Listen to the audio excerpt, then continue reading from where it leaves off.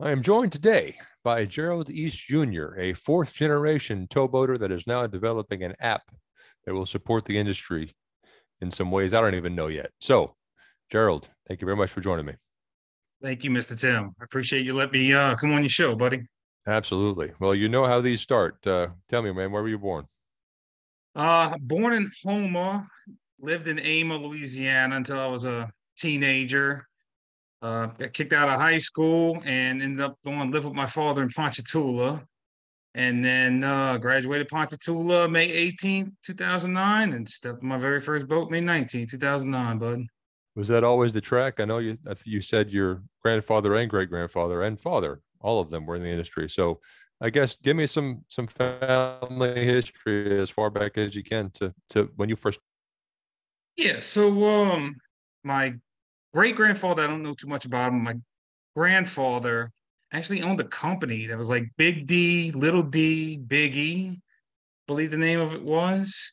And it had something to do with Exxon, like way back in the day. They called him Captain Black. And when he passed away, my dad was real young, and all my uncles, I got like seven uncles, they all worked out there on the river when they were like teenagers. So it wasn't like what we got now. I even have a blind uncle that went and worked out there as a deckhand. Seriously.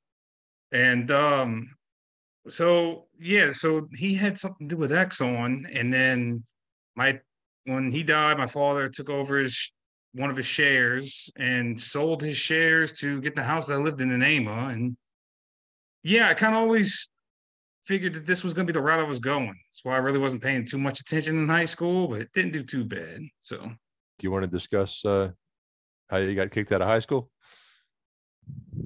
oh, man, all right. Well, I probably have a lot of professional people watching this, and I hate to say it, but young and dumb, I ended up mooning the head of the school board while heading home on a bus.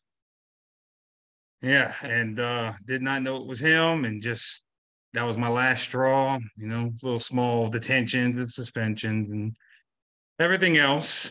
But yeah, that's kind of what happened. Well, it could have been much worse. Uh, Oh, a lot worse. yeah.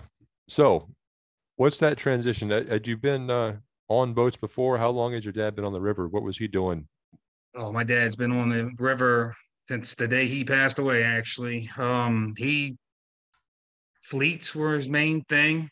He worked at ADM Ama Grain when I was growing up. I remember waking up at like 3 o'clock in the morning. My little sister and my mom, going to pick him up or going to drop him off because she couldn't leave us at home. And he became a captain. He actually had a very bad disability, learning disability. And my mother and the teacher that they hired kind of helped him get his captain's license to learn how to read. And once he got his captain license, they called him Captain Milk Crate because he'd have to stand on the milk crate to actually look over. He was like 4'9", 4'10", something like that. So he was short. But apparently one of the best towboaters out here. A lot of people from multiple industries, from turn services to custom is who we really love. But of course, Ingram ended up buying them out. Not custom, Midland. Midland was the old company he used to work for. And then, yeah, he was a great captain, a good guy, fun to be around. And, just seeing the lifestyle that he lived, I always wanted it. I've always liked going out on the deck. 7 years old, going on boats. You don't see that too often anymore. Getting to drive the little boats, thinking you're doing some stuff, going down the engine room, thinking it was cool. So yeah, this was always the route, buddy. Well, tell me about stepping out on a boat at 7 years old. Oh man, it's honestly boring. I mean, because you gotta think you didn't have cell phones like we had, right? So you just had your coloring books and what you could draw or read, just anything to kind of keep you busy. Captain Underpants was my guy. That's what I used to bring out there to read. And so you go out there, the companies are fine with it. It's way back in the day. And this is I want to say the Miss Nelda was the quad screw. And that was the boat that he got to bring me on. So 4 engines on the Miss Nelda and going southbound somewhere, and me just driving it and him taking pictures of me, watching the sticks as well. And yeah, just sneaking down the engine room, and you can't really do much because you can't really get into his way because he's got to handle the crew, handle the boat, and so you sit back there on the sat T and start coloring and start reading. How much time did you spend on boats before your first official day as a deckhand? A total probably 3 12-hour hitches. 3 times that I could think of. My dad, for some reason, thought it was very important that me and both my little sisters went out on the boat. And he actually got to do that before he died, is bring me, my little sister, and the youngest one as well. So they do it once. Amber went once, and I went 3 times because I loved it so much. All right. Well, tell me, this was 2009, May of '09 when you got into the industry officially. May 19th, 2009. Yes, sir. Well, tell me, I guess how that was. What would you, how was stepping on deck officially for the first time? Well, it really wasn't deck. I actually started out on dredges, right? So I'm walking pipelines. I kind of wanted to leave my dad's name out of it, wanted to prove myself. So spring break, all these guys are going out to beaches, and all my friends are partying down, and I'm going up and down the levee trying to find some work, right? So I actually get a call on the day I'm getting graduated, on the day I'm graduating, May 18th, to see if I can come to work that morning. I was like, I can't do it. I'm sorry. Can you call me tomorrow? Can I come in tomorrow? I graduate and I'm done. Like, yeah. So that's what we did. So May 19th, early in the morning, I'm going somewhere around the Huey P area, and we're dredging on the Donald Wood was the name of the boat, with Ronald LeCompte as the boat that we were sleeping on. And yeah, it wasn't what I quite expected because all of my life I kind of seen barges, and now I'm tiptoeing through freaking pipelines and just doing some crazy crap never heard of, sticking my hand in this big old pipe to pull crap out. So the cutter head starts working correctly, or the dredge works correctly, whatever they were using at the time. So yeah, that was my first job. And then after that, I kind of wanted to get on the barges because I kind of want to learn that mostly. And then I left them to go to Turner Services, and I worked at Welcome Fleet for many a years actually, and learned how to build and break 40 barge tows, and how to run a fleet, how to actually run a boat too at some point. I got to put out fleet lights and stuff. My captain was very supportive, very cool, a good old friend of my father's. And I met a lot of great friends that I still have to this day. I'm very thankful for. And then after that, went to the inland side of Deloach Marine. I didn't realize you'd gone to Deloach. Before we go to Deloach, though, anything interesting, any highlights or incidents that you can share that happened along the way prior to the jump to Deloach? The only we really actually were pretty safe out there at Welcome Fleet. Everything was handled pretty well. We were all good people. The only thing that really comes to mind was when I was in the middle of training one of my best friends to this day, and we had nothing to do all night. And of course, the last couple hours of work, pouring down raining. My guy is still somewhat green, but still knows what he's gonna do. And what was it? Mr. Bill's Western Rivers fleet decides to break loose. So we're out there. They're calling us to come help. We're out there. We're trying to tie barges. Me and him are like arguing and going back and forth because I'm trying to tell him what to do. And he's like, "Oh, quit yelling at me," and I'm just freaking out. That's why I kind of learned you gotta, be calm around the helm and everything else, and calm with people. That's a big learning opportunity right there. But oh God, I can't believe I'm telling this story. So we get all this taken care of, man. We get all this secured and everything else. And me and him are mad at each other. We get into the galley. Captain's heading across the river to go drop us all off a crew change. And I'm looking at him and he's looking at me and we mean mugging each other. And he grabs a cigarette, starts smoking a cigarette, and he's still mean mugging me. And then he looks down at the cigarettes, he looks down at me and slides me a cigarette. And that was the very first time I ever smoked a cigarette. And that was it. We squashed the beef right there. And that was probably the craziest thing that happened out there in the fleet at Welcome. You didn't get hooked on cigarettes, huh? You still smoking? Actually, no, I'm not still smoking. I'm down to the little mechanical device, but I try to stay away from the cigarettes now. Yes, please do. Well, Yeah. tell me about the jump to the Loach. You were still on deck? Yeah, I was actually trying to get my captain's license at that time, right? So I got about 3 years experience in now building all these tows and everything else. And when I went to go get my license, they basically told me that I'd be restricted. I can only really work the Western Rivers. I can't go inland. I was like, oh no, I'm not doing that. So I had to go find a company that went inland. And at that time, Turn Services really didn't have the affirmed and citation and were able to go in. Well, they had them, but they went up and down the river. So I was like, okay, I got to go, fellas. I'm sorry. And then went to Deloach and worked for Mr. Zealand and decked for his son, Trent, and made a lot of good friends and went out there and had to, just constantly jump from boat to boat to boat until I finally found the Bill Miller who really wanted me.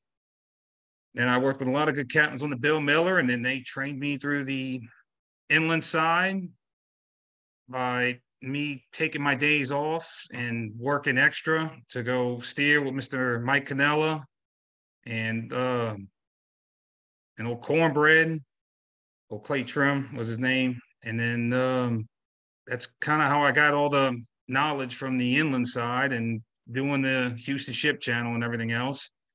But last couple of months, of course, they're like, okay, now we're gonna put you in the steersman program. So that was great. And then that's kind of how I got my license. And after that, I just kind of bounced around and tried to find a decent home. Who were your mentors on the Bill Miller? Oh, Mike Canella was definitely a major mentor of mine. And he was an old man. I believe he passed away. Sad to hear. Well, Clay Trim was the pilot. He was a new guy too, but I mean, he taught me a lot as well. Michael Cassetti was a good friend of mine too. We decked together and he taught me a lot. And now he's a captain as well over there. And so I had quite a few handful of people that really taught me a lot. And can't think of his name. I can't think of his last name. His name was Captain Jim on the Zealand Deloach. And that man probably basically taught me, this is it. You're by yourself. I'm not helping you handle it. Don't kill us. Was like his, train of thought. Like, okay, I can see you can handle it. I'll be down there in the galley. Do what you got to do. You said you decked for Trenton? Oh yeah, actually decked for Trent on the Alyssa. How was he as a boss? He was good, man. He was. I kind of wish that he would have took that route to where he would have stayed with, on the boats himself. He kind of had a different mentality. He was the real true leader. And I don't know what happened with the Loach or why it closed down and everything else, but I do know that he went to the office, and I think he would have loved to be. I think he would have probably rather be out there on the water than what he would have rather been in that office. Because I mean, office life it's a fiasco of its own. So I'm sure there's pros and cons in the office and on the boat, but anyway, so how does your career advance from there? So you get up to the wheelhouse, or how long were you in the steersman program? I was only in the steersman program for like 2 or 3 months, and this is with training with a DE with a good captain Ben Moffitt, who's like a legend out there right now. You got his books, hovering all around. I think he told me he's on his 9th issue right Yeah, now. Yeah. seriously, you talk to Mr. Ben? Oh yeah. Okay, Captain Ben. Yeah, him and I decked with his stepson Preston. We were always pretty cool together. Him, old Boudreaux, and all. So yeah, I know all of them, the dirtbags. But after that, I went to Yazoo and learning the Yazoo River. So that was cool. And then I bounced around from current services again to LaBeouf to really try to find my home. But I always trip from Marquette. My thing is that I like to learn different things.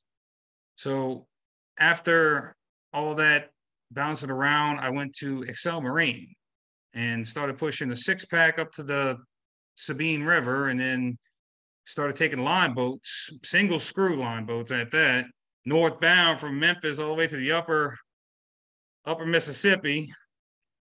And then I really didn't like that too much. I mean, it was fine. It's a job, but a lot of just kind of waiting when you're northbound to wait for those big old southbounders to come down, and then it's just really flanking. It's just not my thing. I'm not really a fond of flanking the boat. I will if I have to, but not really fond of it.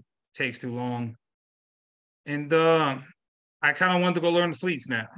So I ended up going learn the fleets, going learn how to headline at Plimsoll Marine, Cooper, and really got good at that. Once I got all the headlining finished, I was like, man, I gotta move up to Kirby Inland Marine, and I had to leave them because I met my fiance in Jersey, and once I left Cooper, I went to Kirby Inland Marine because I had to get a live-on boat now that I go home every day. And now me and the wife are down here in Mandeville, and now I actually got a fleet job at Kirby. Which fleet? Where are you working? 127, the retirement job. Kind of early for that. Yeah, you would think. I'm still bouncing around, man. It's, I still like to trip around, go to different companies, still like to do different things, keep my skills still in check. What's the favorite place you've ever run? Decking all the way up to wheelhouse. Oh man, really, I guess my favorite place to run. And I'm weird like this, man. I don't know why, but you have the Houston Shuffle. You know what the Houston Shuffle is? Fill You go me in. back to Fill me. Freeport, Galveston, Bolivar. I love just doing all that, dodging this ship here, going up there, making this turn, coming back, build this, build that. Just it makes a trip go by. I love the Houston Shuffle, but I mean, also I am a river rat. So give me a headline and a dry cargo barge and watch me play. Sure. All right. Well, it'll be a long retirement job, I think. But let's jump to this app, Riverbank Professionals. Tell me Yeah. about it.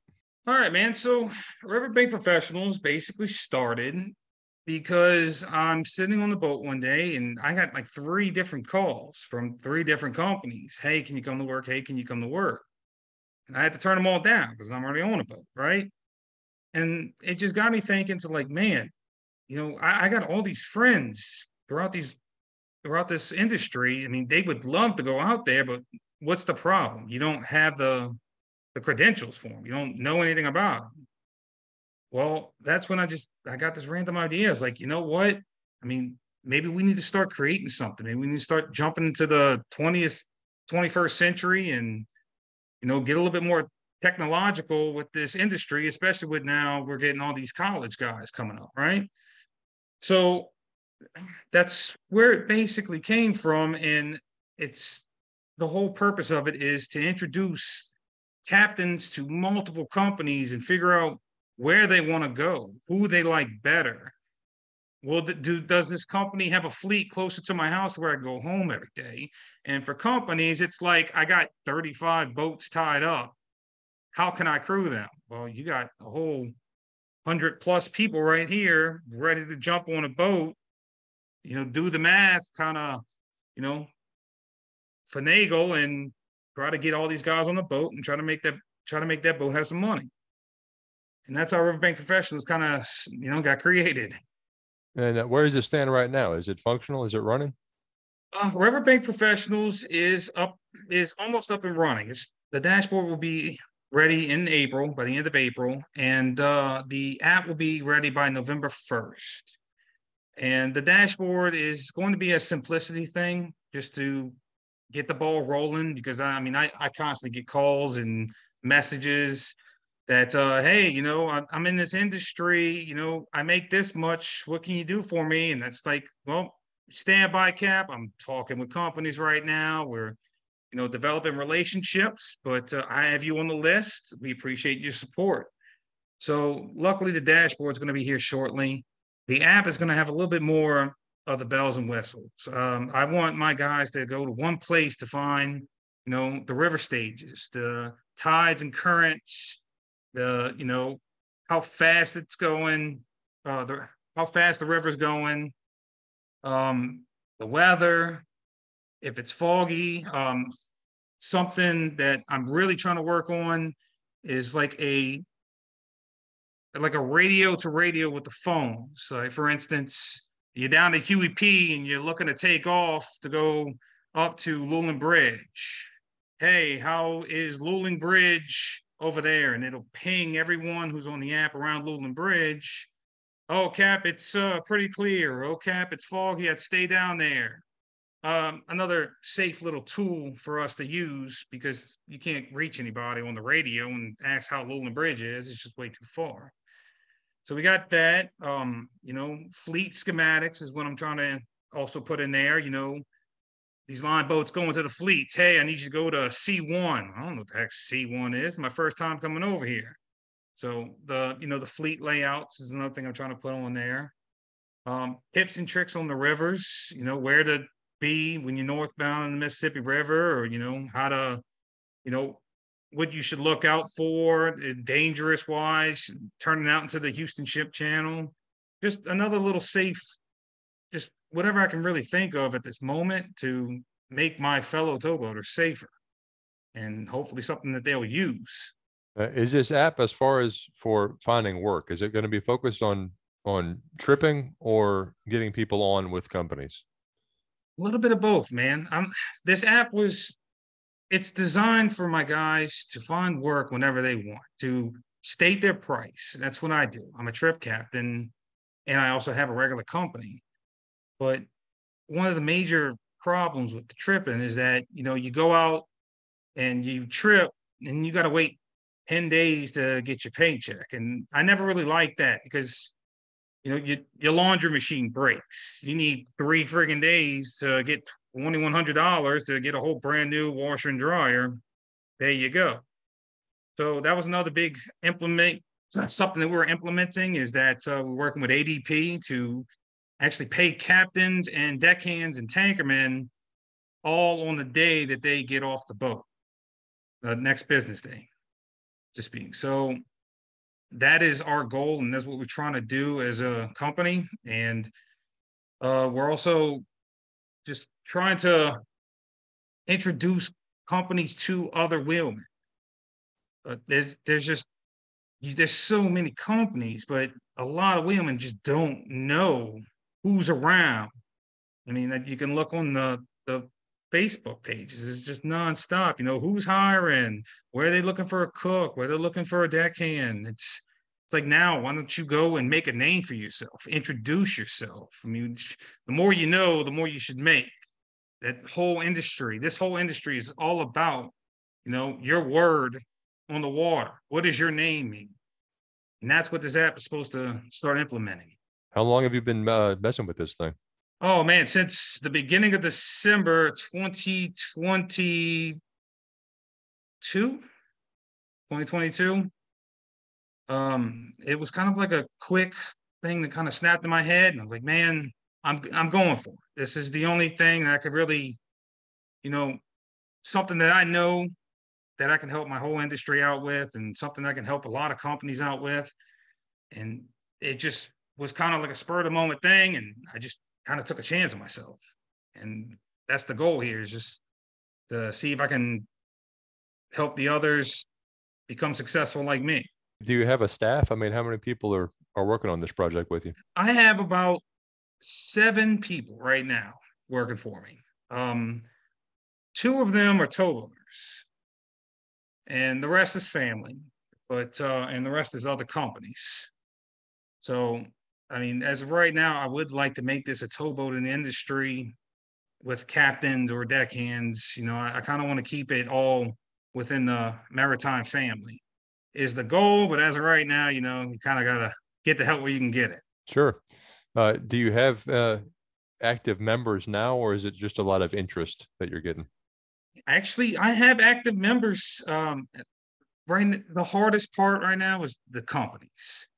Is trying to get a hold of the companies. Apparently, it was like this big thing in Houston this week about trying to hire new deckhands and new captains. So that kind of played a part in hiring the companies, but trying to get someone to sit there and talk to them and get them to listen. Hey, man, I have all these captains kind of ready to go right now if you're ready and willing. And I did get like actually, yeah, we think this is a good idea from one company. I was like, man, this kind of interests us. Can we meet Friday actually? So I got a meeting on Friday and I got to talk to a pretty decent sized company. And, I'm just let it kind of simmer with these 2 or 3 few companies and just see how this interacts and how this works and just constantly keep, a good relationship with them and then just watch this thing hopefully bloom into something really big. Well, once you go live, or maybe even before, like I was telling you, we can try and do a live stream. If we can market this podcast, get the word out, and we'll get your face back online and get some folks asking more questions than I have. Oh, I would love that, Mr. Tim. Yeah, I'm a little nervous right now, bro. This is my first podcast, so hey, it'll be fine, man. This one's maybe a little bit short and sweet, but that's okay. Real quick though, have you heard of the Maritime Throwdown? You know Kenny Brown?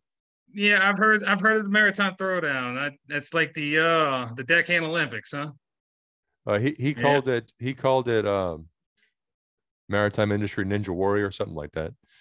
yeah. The I'm drawing a deckhand blank. Olympics is what we called it. Yeah. Okay. Have you participated in it? Have you done it? Oh no, I've never participated in that. I never really had time, man. Yeah. Always constantly working, trying to keep myself busy. I didn't even really know about it till like 2 years ago. One of my friends ended up telling me all about it. And one of his guys he went with uh, got into the rope throwing category and was doing pretty good and almost made it pretty high. But other than that, no, I never really got to play around with that. Well, Gerald, I thank you for your time today, man. I hope everything goes well with this program, and I'm sure we'll be keeping in touch on it. Oh, thank you, Mr. Tim. Appreciate you bringing me on, buddy. I'll talk to you soon. All right, man.